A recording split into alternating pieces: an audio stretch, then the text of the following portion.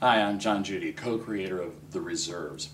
Now, I understand this little video pitch, I'm supposed to tell you all about myself and focus on me and not on our comic book, The Reserves. So I'm supposed to tell you how I'm from Canton, Ohio, lifelong comics fan. I create comic books with my partners, McArdle and Dexter, and not talk a whole lot about The Reserves. And that makes a lot of sense because the judges can always read the pitch for The Reserves for themselves. But gotta be honest, it's gonna be a little bit tough for me because our comic book, The Reserves, is such a fantastic book that it's difficult for me to resist talking about it. I mean, this thing has got it all. We've got superpowered slugfests, we've got giant monsters, we've got political intrigue, oh, and a little bit of human drama to boot.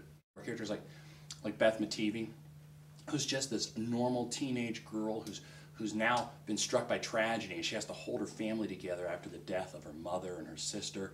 And oh yeah, she just happens to be a telepath and a telekinetic and every once in a while has to help save the world like her problems weren't big enough.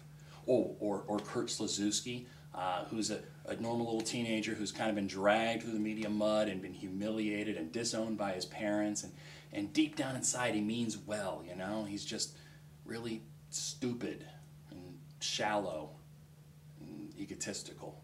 But he means well, And it's all these types of flawed characters, these sort of human superhumans that really make our book, The Reserves, something special. You've got the environmentalist who's stuck working for the military-industrial complex. You've got the reluctant, emotionally scarred assassin. You've got the introverted, lonely nerd who just desperately wants the approval of everyone around him. And now you take them, you throw them in there with the little girl who has suicidal tendencies and has been cutting herself just so she can feel tangible because she phases through solid objects. And you take all these people and it's like they don't have enough problems on their own, and now they have to save the entire planet.